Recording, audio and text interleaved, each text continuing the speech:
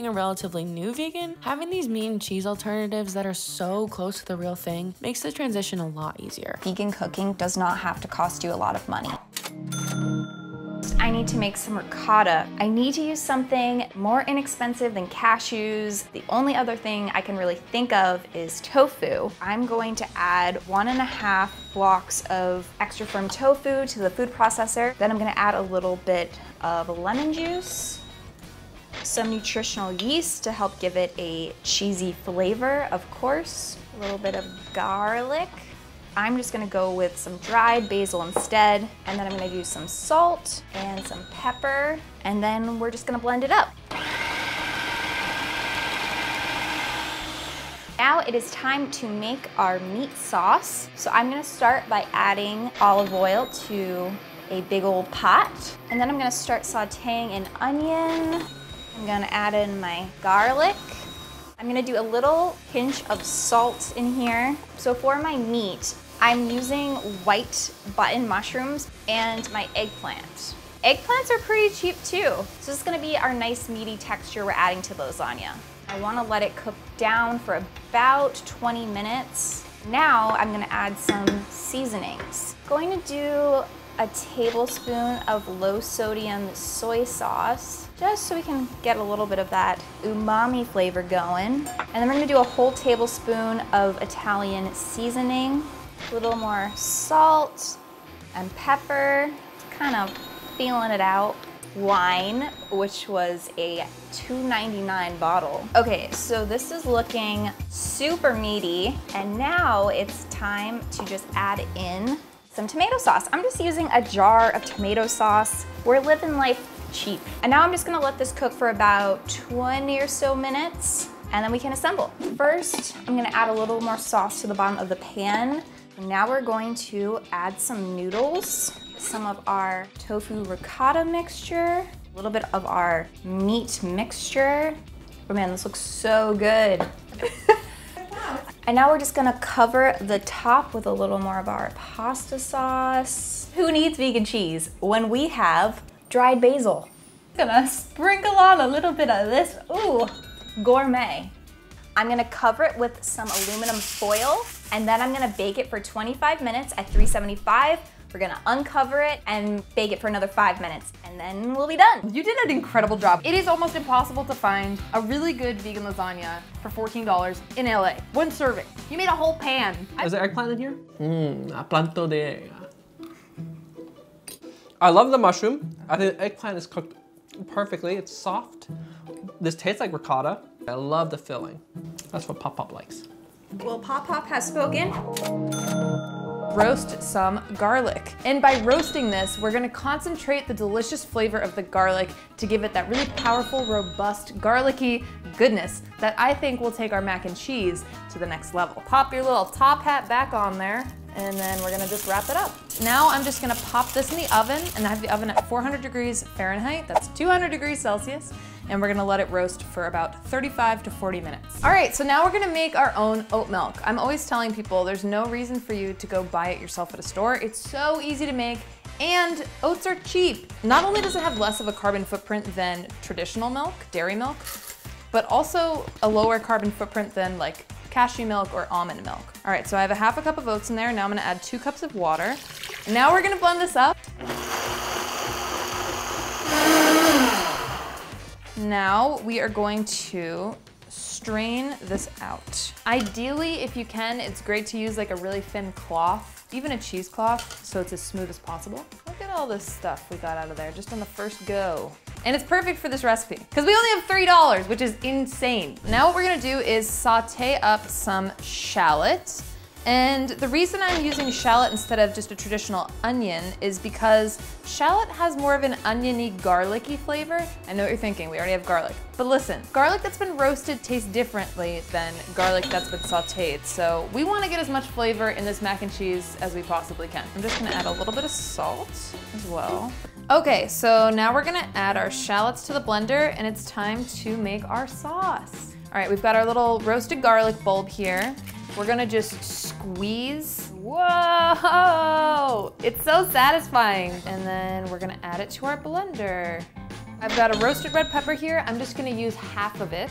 And what that is gonna do is add some more really great punchy, powerful flavor, and also will add a nice color to our sauce. We're gonna use 1/4 teaspoon of turmeric, 1/2 teaspoon of paprika, 3 tablespoons of nutritional yeast. This is what's gonna give us the cheesy flavor. 1.5 tablespoons of cornstarch, and this is gonna help thicken our sauce up once it's in the pan.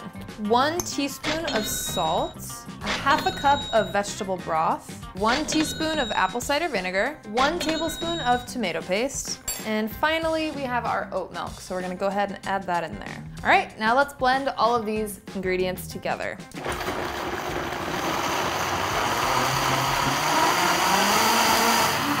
Okay. Woo, wow, there is a conversation going on in there. I interrupted. All right, and this is our final step. We are going to add our mixture to a pot. And don't worry if it looks thin, because as we have this over the heat, we're gonna mix it for about 5 minutes or so, and that will thicken it up. The cornstarch will be our thickening agent and will activate with the heat. And you wanna bring this to a boil, and once it starts boiling, we're gonna turn it back down. All right, this is looking fantastic. Back of the spoon is coated. Now we're just gonna add in our pasta. I decided to go with a classic elbow mac and cheese because I think this cheaper pasta is probably gonna be more of the kind of like boxed mac and cheese feel. Oh yeah, coat that elbow mac and cheese. All right, this is looking heavenly to say the least. Oh, they smell so good. I haven't had mac and cheese in a long time too. I'm gonna try this one. That's really good. I made some baked banana oatmeal. First, I added some ripe bananas to a mixing bowl and then just mashed them up until they were in a smooth consistency. Then for my dry ingredients, I added some rolled oats, salt, baking powder, cinnamon, and a little bit of nutmeg, and then mixed it up. I chose to make this recipe because bananas and oats are some of the cheapest ingredients I could think of, and they're both really healthy breakfast foods. Then I added 2 flax eggs, some maple syrup, coconut oil, and vanilla extract. Then I added in some non-dairy milk and mixed it all together until it formed this liquidy consistency. And I didn't have an 8x8 baking dish, so I just made do with these 2 loaf pans I had. And then I just baked them off at 350 for about 35 minutes. Then I decided I wanted to drizzle some sunflower seed butter on top, but buying that in the store is expensive. And since sunflower seeds are really cheap to buy in bulk, I decided to make my own. So I just blended up some sunflower seeds until they turned into a powder. And then I added in a little bit of maple syrup for some sweetness, sunflower seed oil to help smooth it out, and a pinch of salt. And then I just kept blending that for a long time, and eventually it turned into this smooth and creamy consistency. I'm not a huge fan of oatmeal, but I love baking it because it kind of turns into the texture of granola bars, and it just tastes so much better, especially with the sunflower seed butter drizzled on top. This turned out to be a very inexpensive, delicious, and filling breakfast. I made a vegan chickpea scramble. All right, first what you're gonna do, you're gonna add to a cup of chickpea flour, then some water, then some aquafaba, that's the liquid reserved for the chickpeas, and some nutritional yeast, turmeric, then you're gonna add some cumin, chili powder, sea salt, black pepper, put it in there like that, and then you're gonna stir it around. Look at there, go, stir it. Then you're gonna put some coconut oil in your skillet, add some red onions, I love red onions, some garlic, then you're gonna stir it around, look at that sizzle, look at that pop.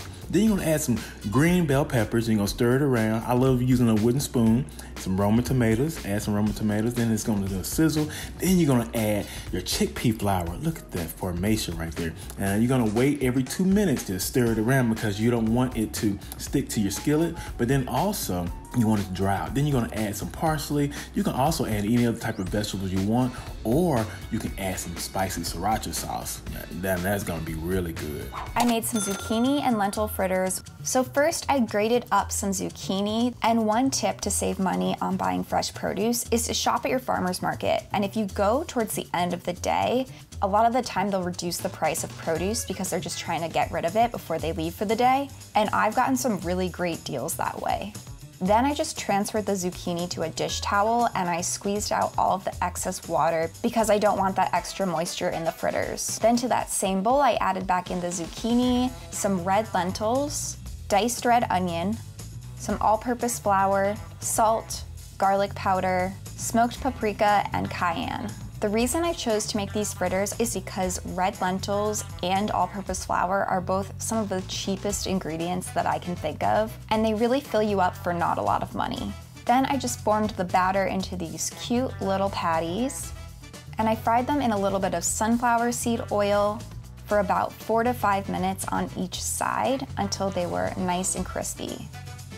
For the vegan sour cream, I added some soft tofu, lemon juice, a little bit of a neutral oil, and some salt, and then I just blended it up until it was smooth and creamy. I normally would use cashews to make vegan sour cream, but those were too expensive for my budget, so I went with tofu instead. And for under $1 per serving, these fritters were so flavorful and delicious, and I would definitely make them again. I made a BLT using benevolent bacon, but I added arugula instead of lettuce, so that makes it a BAT. What you're gonna do, you're gonna get you a cast iron skillet and put a little coconut oil in there and add you about, 4 to 6 pieces of the vegan bacon. And you're gonna get it crispy and brown on each side, just like that. Look at there, you see how crispy it is? And then I get some wheat bread and I add me some vegan mayo to each side of the bread because I like vegan mayo. And then add you some fresh tomatoes. See, I actually got these out of my garden. You're gonna put about 3 pieces of bacon on each side, and that adds up to about $1.50. So this is a really good, tasty lunch. And also, just think about it, if you go to a restaurant, this would cost you about $12. And who wants to spend $12? Not me, when you can make you a BAT at home. How about that? I made some hearty vegan chili. I decided to use dried beans in this chili because they were the cheapest option. Where I live, I can usually find a can of beans for about $1, but I realized I can make the same amount of beans when I use dried for about half the price. I just let those cook for about an hour, and then they were ready to go. Then to a big pot, I added a little bit of oil and 1 diced yellow onion, and I just stirred that up until it was translucent. Then I added some minced garlic and I let that cook for a few more minutes. Then my spices, which were chili powder, cumin powder, paprika, salt, and a little bit of cayenne for some heat.